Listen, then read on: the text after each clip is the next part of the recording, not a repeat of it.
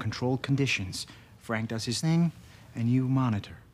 And what am I monitoring, exactly? Whether or not you're losing your mind? Because I don't need an EKG for that. If the aneurysm or the aneurysms look like they're gonna burst, you pull me out. And what if I can't? Someone I know is gonna be on that plane, Nate. If I could have prevented it, this is not just about me living.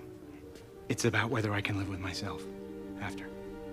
So basically, what you're asking me to do is sit back and watch someone I love die so that you don't have to. I'm not gonna die, Nate. I am not Dad.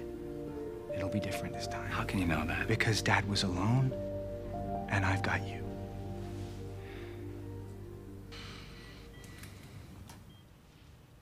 Okay, for the record, I think this is a really bad idea. Nate!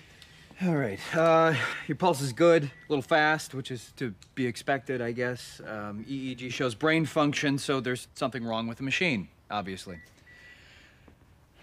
I mean, look, you better come back, okay? Otherwise, I'm gonna have to come in there after you and kick your ass.